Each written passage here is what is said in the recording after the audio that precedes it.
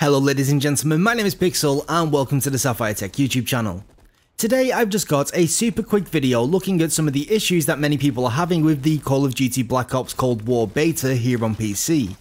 Personally, I've been getting a whole lot of crashes, and so I've spent the day testing various fixes to see what does and doesn't help with my specific issue. Quick disclaimer, there does appear to be a lot of individual issues causing people's crashes, so I can't guarantee that this is 100% going to be the fix that you personally need. However, these things do seem to have completely solved my problems, and frustratingly, it's something that I would have normally tried very early on in the troubleshooting process, but this time, it was literally the very last thing that I tried. So before we take a look at what did work, let's see what didn't. Here are the things that I tried.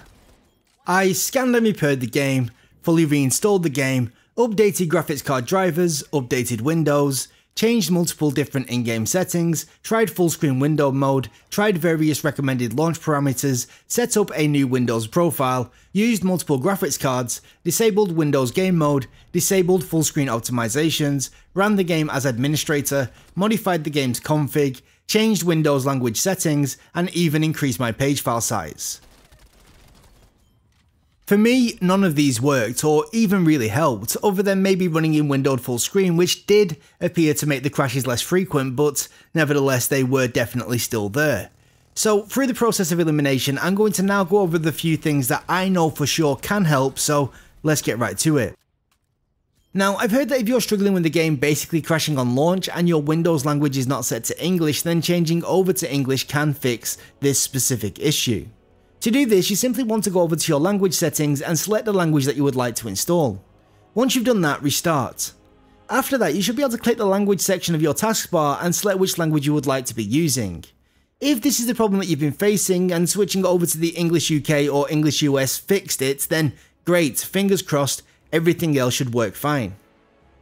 If, like me on the other hand, you are suffering from regular random crashes and the language setting thing doesn't really apply, then you can by all means try all the things that I've already listed, but I would personally recommend that you start off with a full DDU uninstall of your graphics card's drivers. To be clear, this is very different to how you would normally update your drivers. It's a little more advanced and it requires a free third-party program. It's possible, yet rare, that you could run into some relatively small issues that, while generally aren't really anything to worry about, can appear scary to users that aren't all that experienced with computers. So if this makes you nervous, it's unfortunately probably best that you simply wait for the developers to release a patch on their end fixing the problem. If you already know what you are doing with DDU, then you should really be able to just get on with it and uninstall your drivers and reinstall some new ones, and once that's done, everything should work fine. On the other hand, if you are new to this sort of thing and you would still like to give it a go, you're going to need to download both a fresh set of graphics card drivers and the Display Driver Uninstaller program, link to which can be found in the description down below. Now, I'm full of bad habits, so when I did this, I actually uninstalled my graphics card drivers before I downloaded some fresh ones to replace them with, and while this isn't a massive issue, it is definitely wiser to make sure that you have them downloaded beforehand. Since we're using an AMD GPU, we're downloading the 20.9.1 drivers from AMD's website. If you're running an Nvidia card, you're going to want to find out what drivers are recommended for this game and then download them over on Nvidia's website. Anyway, once you've got DDU downloaded, you're going to want to extract it, install it, and run it.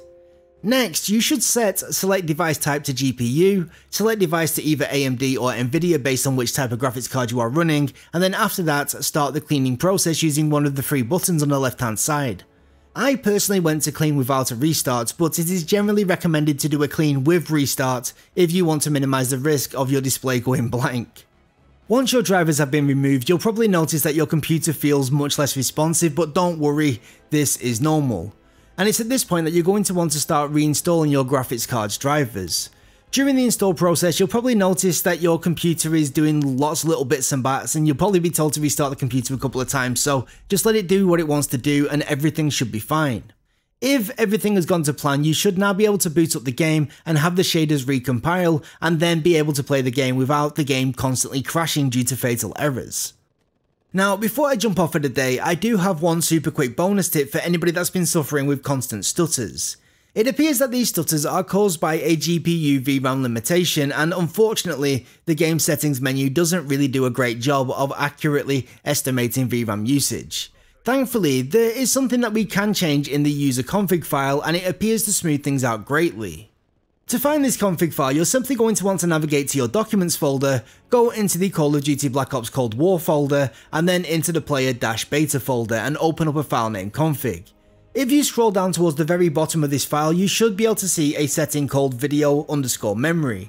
Simply lower the value to around 0.7 and then save the file. This should in theory prevent the game from hammering our GPU's VRAM quite so hard and help minimize any stuttering. But with all that said, that is once again going to be me done for today, so thank you so much for watching. Obviously, if you like this video, then please leave it a like, and if you've got any questions, you can leave them down in the comment section down below and I will try and get back to you.